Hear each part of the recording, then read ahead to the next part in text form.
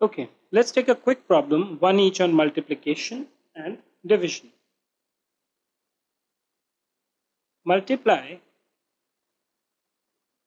6 to the power 3 into 6 to the power 2.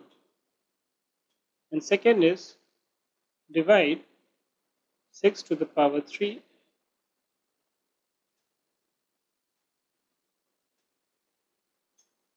6 to the power 2.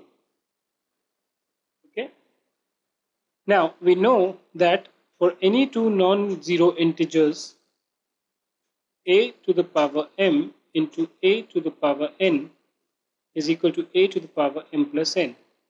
Now if you compare this, a is equal to what? 6.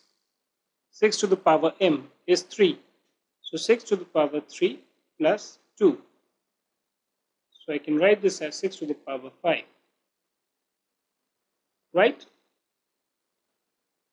If you want, you can please go ahead and do the multiplication as well. Divide 6 to the power 3. So we saw earlier x to the power m divided by x to the power n is equal to x to the power m minus n.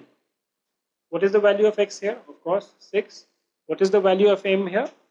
M is the power of the first integer, which is the numerator, which is 3 here. 3. What is the power of n here? 2. So 6 to the power 1 or 6. Right? So that's how basically you do problems.